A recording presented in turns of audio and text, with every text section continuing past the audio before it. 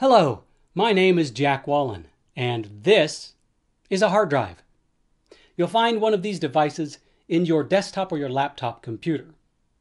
These devices hold your operating system and your data. And inside of these devices are spinning platters. And sometimes, because there are moving parts, these drives can go bad. Or the operating system can be rendered unbootable. How does that happen? Well, one instance is, say for example, you're using Windows 10 and you're running a Windows 10 update and your building loses power. Well, when you go to try to boot that computer again, it might not boot because the update was interrupted. When that happens, when you cannot access the data on your hard drive, what do? Well, the first thing you're probably going to have to do is remove the hard drive from your computer. And then you'll need to buy an external case like this. You can then insert the hard drive into that case, plug it in via USB into a booting computer. And if this drive is still readable, you can probably view your files from the booting computer. There are instances, however, when that doesn't work. What do you do when you've attached this to a bootable computer and it can't read the files? Well, fortunately, there are applications out there that allow you to recover files from a non-booting drive. One of those applications is called Disk Drill. It's available for Mac OS and Windows. I'm going to show you how to use Disk Drill to recover files from a non-booting hard drive on Windows 10. Let's see how it's done. I have inserted my hard drive into the hard drive case, and then I've attached the hard drive case via USB to a laptop running Windows 10. I have then fired up Disk Drill, and as you can see, Disk Drill sees the external hard drive. Now what I want to do is I want to expand this entry, and then it'll list the actual drive letter that I want to search. Now before I hit search for lost data, I can go up here and select what recovery methods I want to use. By default, all the recovery methods will be selected, but you can go for a quick scan, a deep scan, or allocate existing data. Deep scan is going to take quite some time, especially for a large hard drive. If you're talking terabytes, it's going to take a while. So you might want to start out with a quick scan of a larger hard drive. And then if quick scan doesn't find what you're looking for, you can go back and then run a deep scan. So I'm going to click quick scan. And then I'm going to click search for lost data. Disk Drill will then dive in to the hard drive and start searching for data. And because of the size of this, it might take a bit for it to actually start the scan.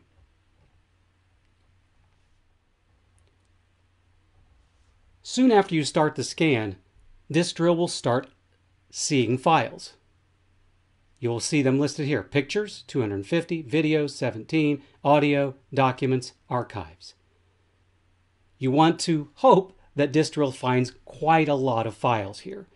So you can wait for the file scan to complete, you can step away from the computer and allow it to finish, or if you think that Disk Drill might have found the files you're looking for, you can click Review Found Items.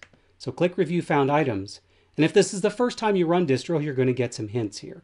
You can read it and then click Got It.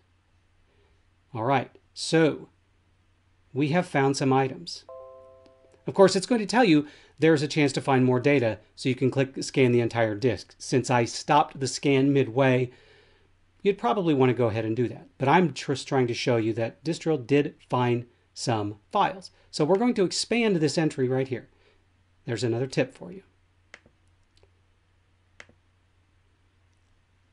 It's going to keep giving you tips until you run out of tips. As you can see, it found quite a lot of files. If you keep expanding them, you'll see there's a file. That is an audio file. Now, Disk Drill is going to find a lot of files here. And you might be looking for a certain file or a certain type of file. Over here in the left pane, you can see you can filter the results. All files, pictures, video, audio, documents, archives, other. Let's say you're looking for documents. Click on the Documents filter, and Disk Drill is then going to filter only the documents. So you're only going to see document type files. Now if we expand these entries, then we're going to start seeing specific files that are only documents. There's an ODT file. Keep going. There's a doc file. Once you find the files you want to recover, you may find a lot of them. But once you find the ones you want to recover, you're going to select them. Select all of the files you want to recover. I'm not going to select a lot of files just for expediency. So let's say we have found all of the files that we want to recover. We've selected all of them. All right. Once we have selected all of the files we're looking for, we're going to click the Recover button. And once we click Recover, Disk Drill is going to begin to recover. However, before it can, it needs you to tell it where to save the files. So we're going to click the Folder button, and then we're going to locate a place to house files. We're going to put it in our Documents folder. Click OK, and now Disk Drill can recover the files. That was fast because I didn't select a lot of files, and the files I selected were very small. Now if we go back to Return to Disk List, it'll show us our disks again, but more importantly,